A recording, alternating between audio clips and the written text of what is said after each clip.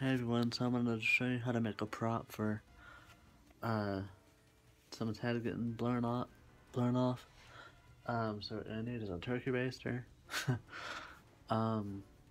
or you can use like some sort of tube, but this is my best bet, honestly, and some stage blood, or food coloring either way, and I'm using this, which you can use whatever really.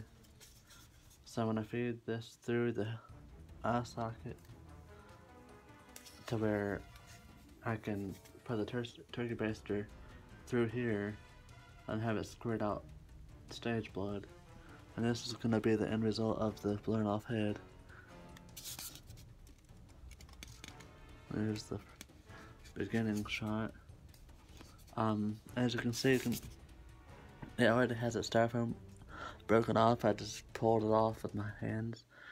And it already has that meaty, chunky looking little styrofoam piece in there. It looks realistic already, honestly, but the black will make it look even better. Or you can put hot glue in around it and paint the hot glue. I might do that still. Isn't as easy as I thought it'd be. Gotta kind of fuck the eye socket. Pretty difficult.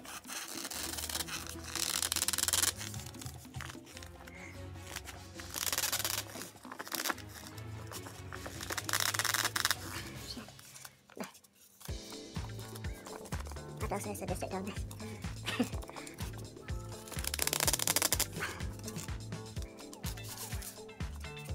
Okay, and so this tobagon is basically just to keep it so we don't have to have in hair or anything.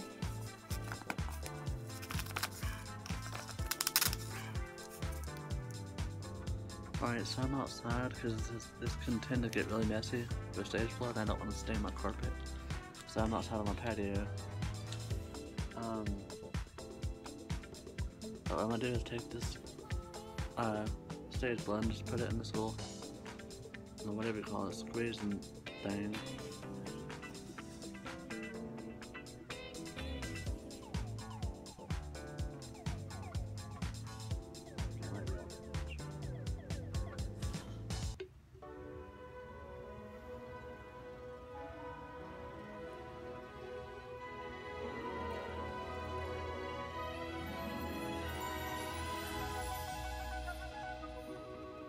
Strings together, shall we?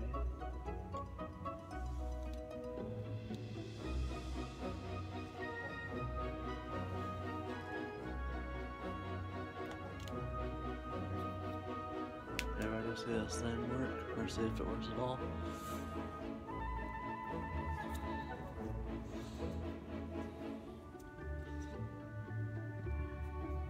Alright, so here we go, I'm just gonna squeeze the thing and then watch it come out.